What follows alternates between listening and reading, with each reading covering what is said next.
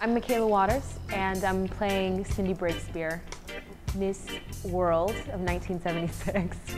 It's still pretty cool, like when you look back on it, even though pageantry, I guess, doesn't mean so much now, because so many people get recognized for so many things, especially on international levels.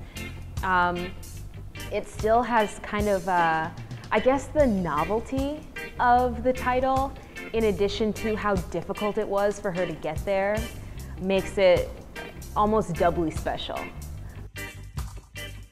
She has been quoted, so I won't mess this up by saying so, but that her image with Bob's was like night and day, because she was part of, you know, a very prestigious and almost kind of like glamorous compared to Bob's Rasta, as simple as possible. No, the word that they use is Babylonian kind of ways, mannerisms, behaviors.